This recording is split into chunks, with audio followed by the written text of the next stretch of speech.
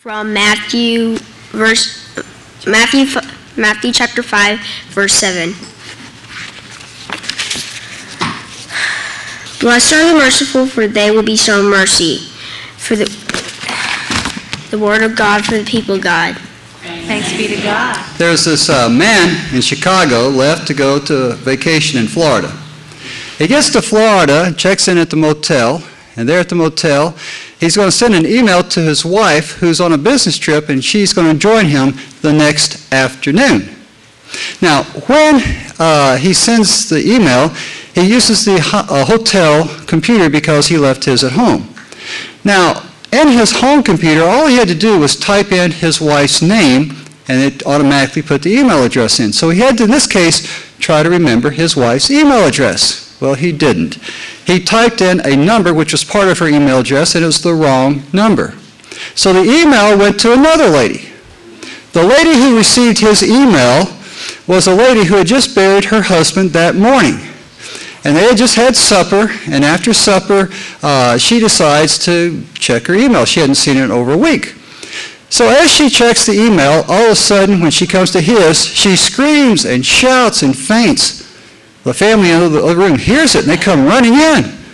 And they see her on the floor, and they look at the computer screen, and it reads, "Honey, I arrived this afternoon, and I am preparing the room for your arrival tomorrow afternoon. Blessings, your loving husband. P.S. It's awfully hot down here."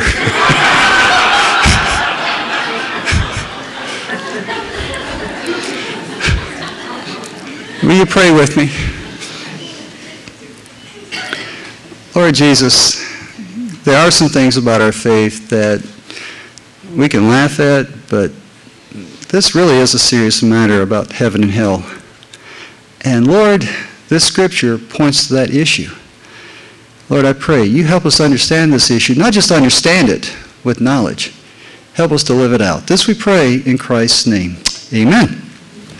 Well, there's a word I want you to learn, and you can say it with me. The word is splagnifica. Say it with me. Splagnifica. One more time. Splagnifica. Say it with enthusiasm. Splagnifica. That's right. We're into it. Splagnifica is the Greek word for mercy. Now, one thing that is consistent throughout the Scripture is that God is a merciful God.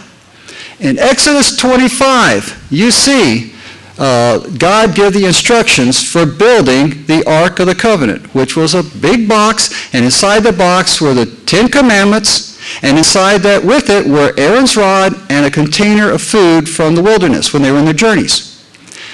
On top of this ark was where God sat. And the two cherubim images were to the side of God. And the place where God sat was called the mercy seat. And it is listed 7 times in these 4 or 5 verses. God's mercy trumps over legalism. God's mercy trumps over the law.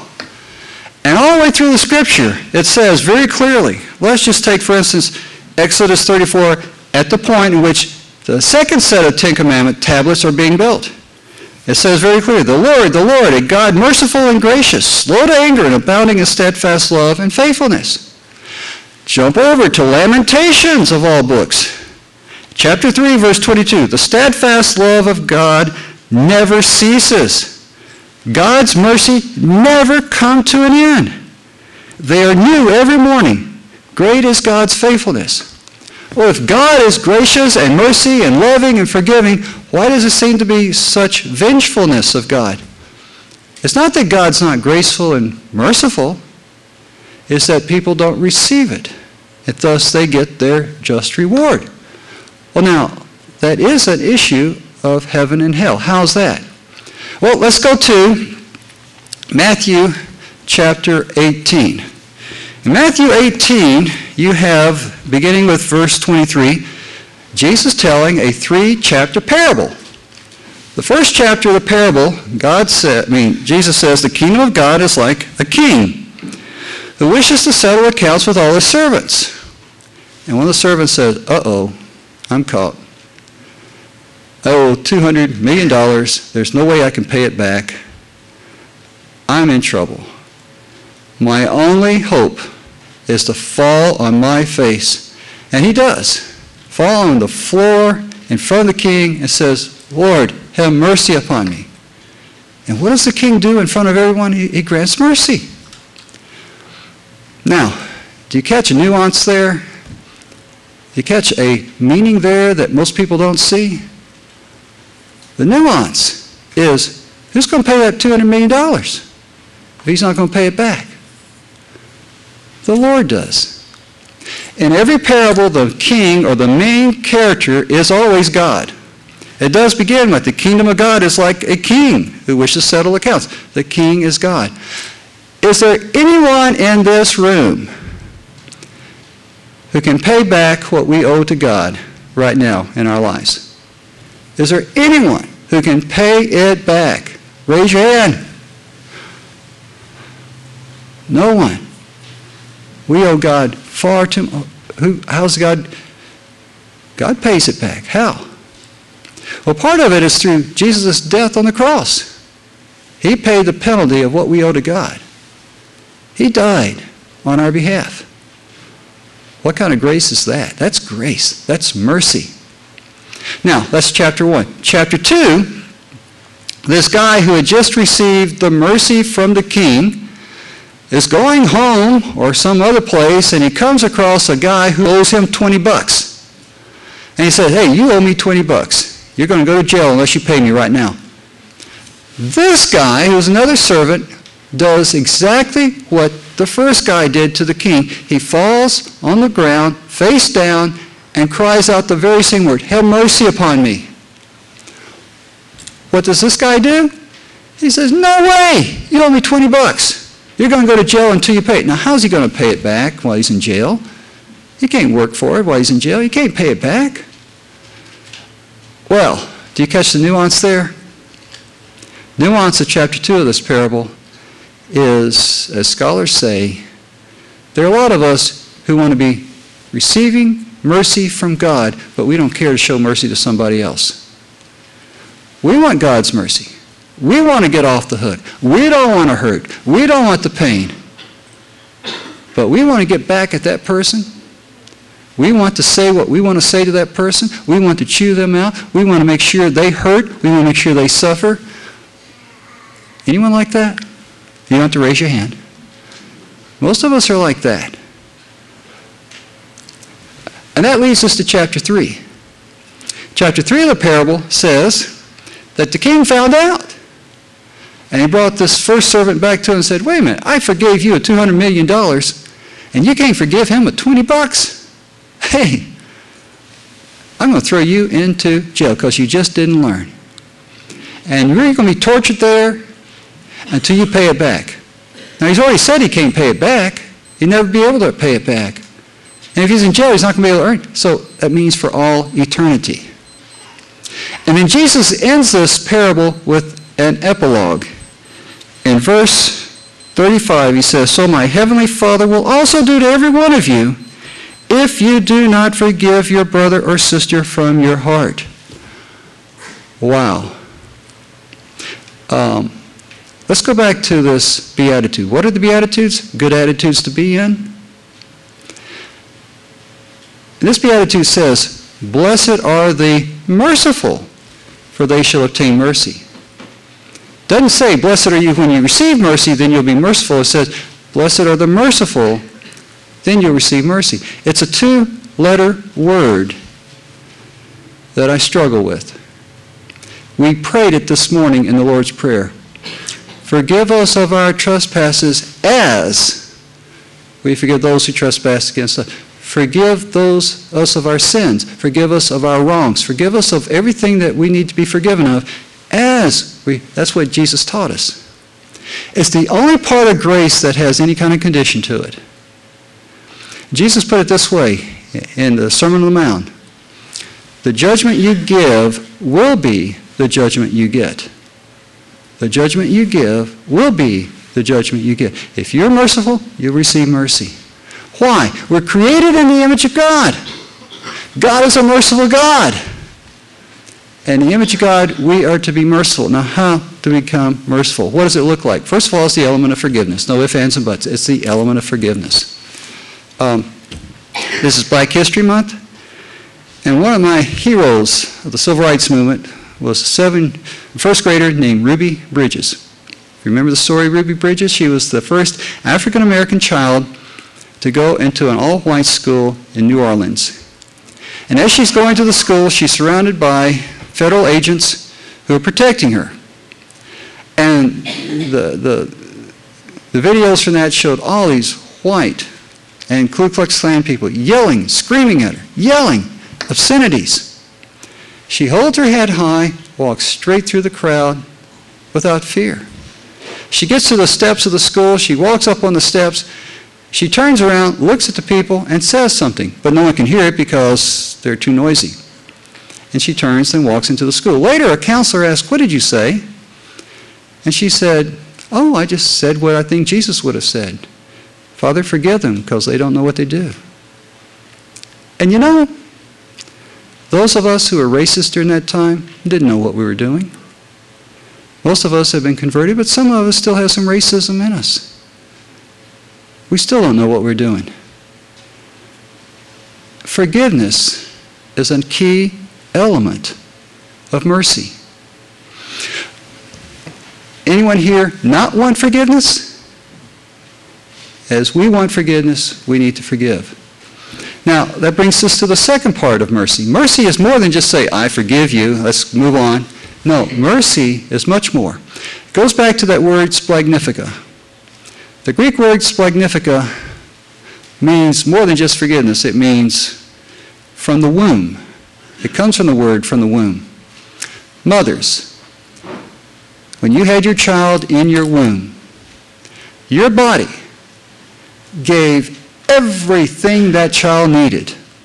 Every nutrient, every source of oxygen, every source of protection and antibodies. Your body did everything it could when that child was in the womb to make sure that child grows into be a human being that is meant to be.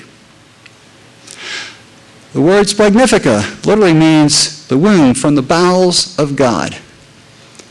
God does more than forgive. God puts us into a situation where God wants to nurture us, give us everything we need to be totally and completely healed.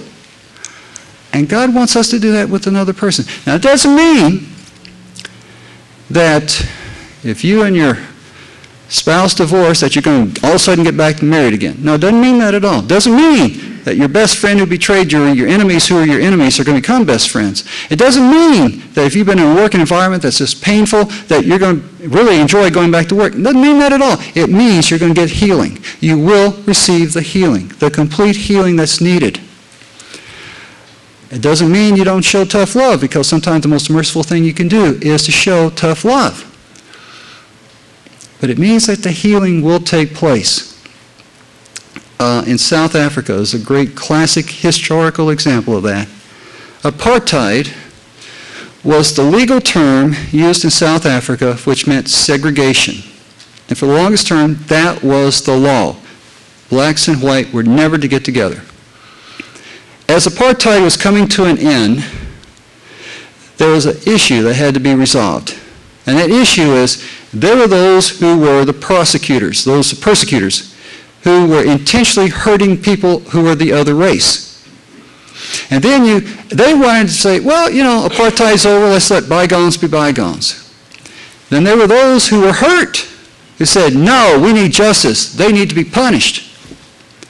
It was the church, led by Peter Story, who was our Methodist bishop there at that time, who was Nelson Mandela's personal chaplain in jail, prison, and Desmond Tutu and the other religious leaders who led the nation to come to the Truth and Justice Commission. What was the Truth and Justice Commission? Everyone who committed pain on another had to confess to that person or to the group, and if the person was dead, to the nation, and it was televised, the truth, the whole truth, and nothing but the truth. They had to say every single thing, and if you told the truth, everything, held nothing back, and you really meant it, then nothing you said could ever be used against you in the court of law. But if you hold anything back, if you don't tell the truth, and that's discovered, that could be used against you to get justice. They believed healing would come through the truth. And it did. Much of the nation received healing. It was an example, historical example of mercy. Just as one example that several of you know about, just as one example, there was a policeman, and this is televised nationwide, every one of them, who tells to the person across, on such date, I came to your village, I went to your hut, I took your husband, took him to another place, tortured him, burned him to ashes. Then a year later to the date, I went back to your village, went to your hut, took your son, took him to that same place, tortured him the same way, burned him to ashes, just like I did before. And he tells far graphic, far more than what I just said. Described much more detail. Well then, she had a chance to respond.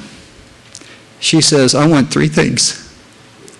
The first thing I want is I want you to take me to that place where my husband and my son died.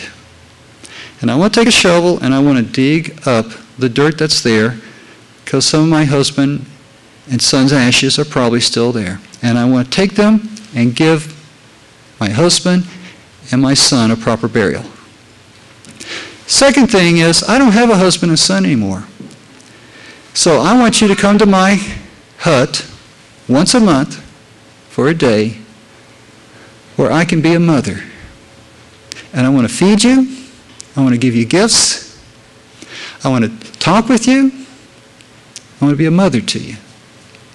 And the third thing is I can tell you hurt, that this has been on your conscience for a long time. And she said, I want to get up right now. And she said, I need these men to help me because I'm feeble. And I want to walk over to you, and I want to give you a hug, and I want to say to you, I forgive you. And they did. They helped her up, walked her over where he was standing at that point. And it was so overwhelming for him that he fainted. There's power in that because the nation saw it. The nation saw the power that can come from healing and forgiveness. Mercy. Mercy. How do we get it? Well, let's go back to the verse. Blessed are the merciful, for they shall obtain mercy. Starts with the word blessed. Remember the Hebrew word again? Bend at the knee, you bow down before God. Lord, I need your mercy. You don't demand it. You don't say, I deserve it or earn it. It's a gift from God that we don't deserve. Lord, have mercy. But Lord, please help me surrender my anger towards this other person, my resentment, my want to get back. Help me surrender it all to you. And that leads us to the second word, the Latin word for blessed, anointing. Let God anoint for healing of your anger towards that person. Let God anoint it and watch the healing that takes place. And the third is the Greek word, which means it's all-encompassing. That's all we need to do. As simple as that. Now, there's one place a lot of us need healing, and that's within our own families. Classic example of that is a 7-year-old boy who later, as an adult, tells what happened when he was 7 years old. He was sitting in the back seat of his car. His mom comes to a traffic light, and she, at the stops, and she turns and looks at him and says, I wish you were dead. I wish you weren't alive. I only had you because I didn't want my husband to leave me. He left me anyway. I wish you didn't exist. Well, he relived that moment day after day after day, all the way through school. And the way she treated him was the same, as if he was resented. Later in life, he's talking with his mom, and he said, I've come to realize, Mom, that if I were in your shoes, I may have felt the same way, because I look like Dad, you tell me, and I have many of the manners, and so my presence reminds you of him. It reminds you of that you were a high school girl, and you got your high school education, but you didn't have a job, and you had to support me, and so here, my presence reminded you of him who turned his back on you, reminds you of your failure. So I understand that, Mom. I understand we were both victims of circumstances that we did not choose. And I forgive you, Mom. Healing took place. One of the places we need healing most is within our own families. And when we take a step back, most of us realize we're victims of circumstances within our own families that really weren't of our own choosing. Or we chose incorrectly. Whatever the circumstances, we need mercy there. And the amazing thing is, so counterintuitive, if we are merciful instead of getting back at someone, not only are we stronger, it's a fact. People who are merciful have 40% greater immunity compared to those who are not merciful. They have 55%. It goes down, 55%. We become stronger, healthier people if we're merciful. So where do we begin? At the feet of God. I need your mercy. But Lord, I also need your mercy to forgive somebody else and to be merciful with them. Will you pray with me? Lord, we know what you've taught all these years. This is nothing new. Lord, we know what we need to do. Lord, it's not a lack of knowledge. We need your help. We need your conversion. We bow down before you, Lord. Anoint us to where we let go and are merciful. This we pray in Christ's name. Amen.